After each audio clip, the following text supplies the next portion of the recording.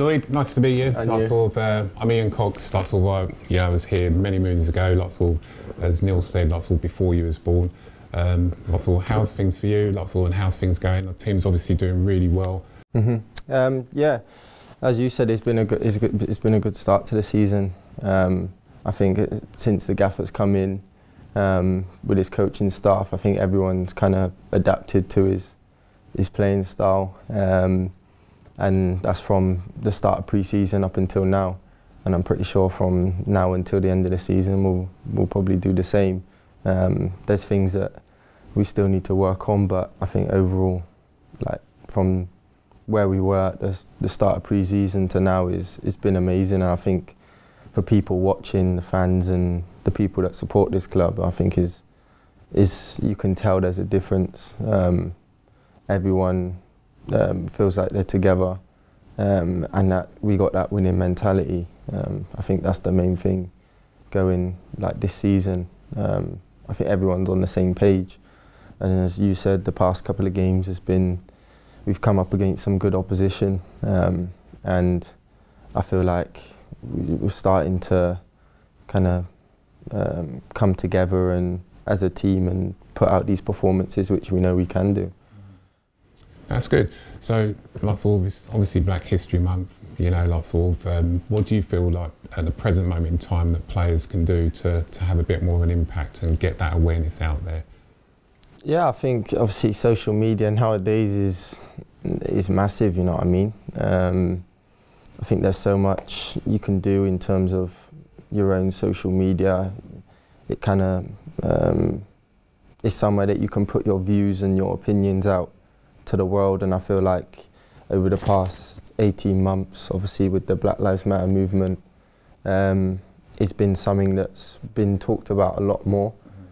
But at the same time, I still feel like there's a long way to go. I don't know how you feel about it. Yeah, I had this conversation with Neil. I think from where I was playing, as a young man, growing up to now, there has been improvements, but I feel that, especially with social media, I think there can be a lot more done. I feel that, a lot more needs to be done from the actual hierarchy in the social media platforms. 100%. Possibly have like a KYC, and know your customer, where they have to put their driving license.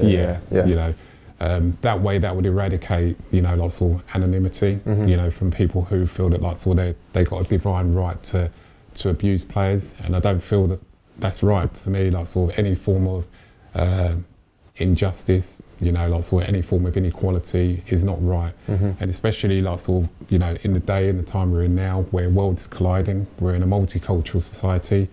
I still feel that we've come a long way, but there is still a long way and a lot more to be done. And this, with the boys taking the knees and so forth before games, and I think this is good, but there still needs to be a lot more action. Yeah, 100%. Sure. I think I got to agree with you.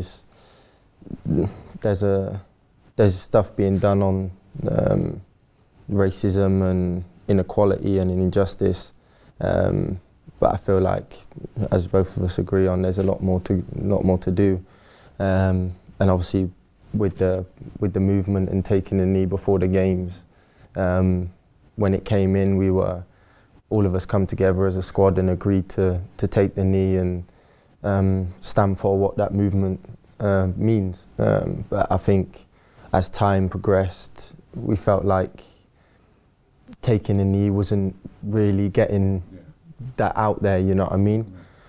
And we felt like it was just continuing. So I think that's when we sat down as a team and came together and said, look, we'll stop taking the knee.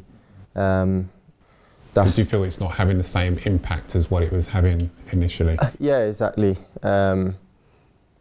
I think we had a long discussion on that, and it was a lot of opinions, and I think that was a good thing. In the changing room, there was a lot of talk about it and different opinions being thrown out, and it's just an open space where you can talk about these things. And I think that's the main thing, being able to talk about these topics with no sort of kind of just an open, free space to just voice your opinion.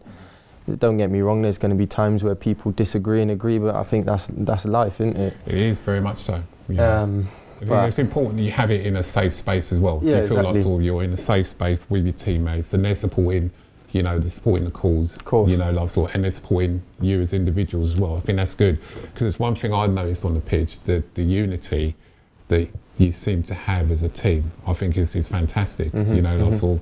Especially when you look at work rates, you're playing and one goes, you all go, someone scores a goal, you all come together as a team, as a unit. And even as the subs, they want to kind of congratulate, and you scored a goal on the Saturday, congratulations and that. Perfect.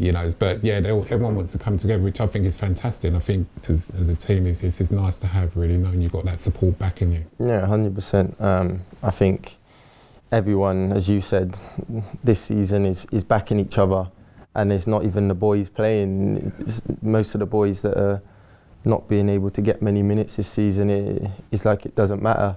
Of course, everyone wants to be out on that pitch and play, but at the same time, everyone's backing each other no matter what. And it's a nice feeling to have, and it's a good environment to work in. Yeah. How did it feel, when you was given the captain's armband? Kind of talk through the process of you being offered or given the captain's armband. Yeah, it was.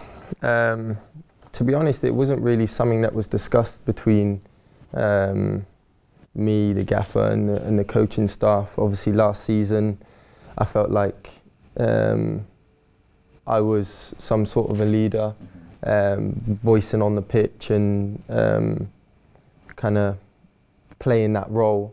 But I feel like this season is obviously stepped up a little bit more. Since the start of pre-season, it was obviously I captained the team in pre-season, and then I wasn't really too sure what was going to happen into the season. But the gaffer's shown that faith in me and that trust in me to give me that, and I feel like you could say it's a bit of added pressure, but I feel like I play in those pressure situations. And I'm just relishing every game to be able to be captain. Is an amazing thing for my career at the moment, and I feel like it's brought my game to another level. Yeah. See, when I was made captain, 26 years ago, I didn't actually want the captaincy, Lloyd.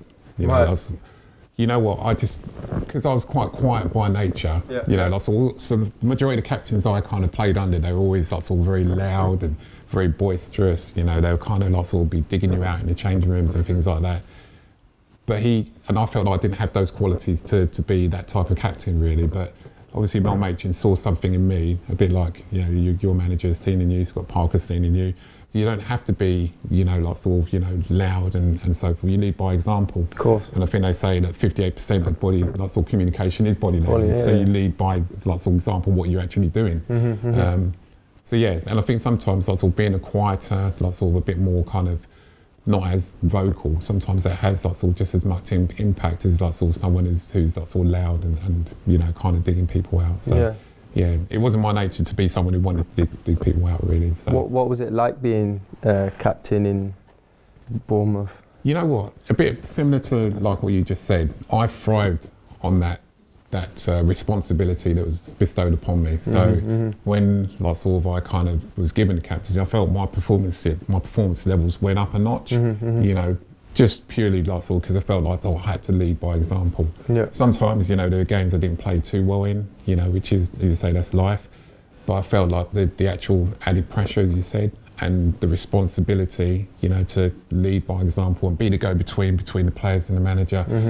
I felt that people may well argue, but I felt that it added a little bit more, pushed me on. Yeah. No, I understand. Yeah. Growing up in Croydon, wasn't it? Yeah. What was it like, obviously on and off the pitch, the difference between the two? So as a young man growing up, racism was rife, Lloyd, in Croydon. I lived in, just outside Croydon, in a place called Coulston, which is quite rural. So, we didn't have much of a black community on, the estate. Yeah. It was predominantly white, and the racism was quite rife. I guess I was a little bit not fortunate, but I had two older brothers that tended to look after me, and no one kind of really you know, messed about with my brothers as such, really, but, you know, it was rife. You know, you'd walk along the street and you'd always like, sort of feel that there was an undercurrent there. Playing football, you know, like, sort of was pretty similar. Like, sort of in my early days, you know, like, sort of there was always a little bit of an undercurrent when I was playing non-league football. Right. Players-wise, never had any problems with players. You know, it was always like, you know, the odd comment from maybe supporters and so forth. But when I signed for Crystal Palace, you know, like, sort of our black community, like, sort of, I think it was probably 1 in 3 of the actual squad was black. So, you know, like, sort of it was well represented, like, sort of at Crystal Palace. And then coming to Bournemouth, you know, like, sort of where I think there was myself, I think there was probably Jason Brissett, you know, Mark Watson. So there was only about 3 or 4 of us here, you know, at the time. But I never had any like, sort of racial intimidation down here. You know, I was very fortunate, really. So I think in my professional career, I didn't have too much, but like, sort of in my early years growing up, you know, I did have quite a lot of racial abuse. Right. And what's for yourself? What was it like? I know Bristol is a bit more of a multicultural city. Yeah, growing up for me in Bristol, I think the area that I grew up and the schools that I attended were quite multicultural. There was a diverse ethnic background, so I felt like in my early years there wasn't too much, but now and again you'll get the odd occasion. But I felt like it was a good environment to grow up because you had, as I said, a diverse background of people, and everyone got along so well. And then obviously on the pitch, there wasn't too much. The only occasion that I can really think of is when we flew to Italy with the under-20s for England. And one of the players got abused there by the away supporters. Yeah.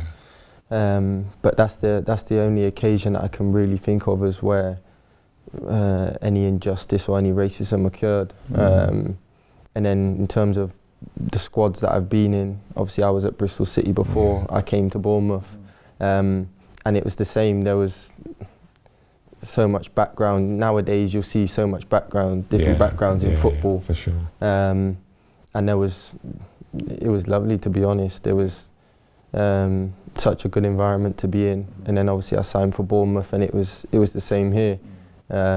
So I think my experience in racism in football so far in my career has been okay for myself personally. That's something that I can say. But obviously you see many stories nowadays of people getting racially abused online, in person. So I think it goes back to what we said at the beginning. It's something that's being worked on, but I feel like there's still so much more that, as you said, the people higher up can do to offer that support. Yeah.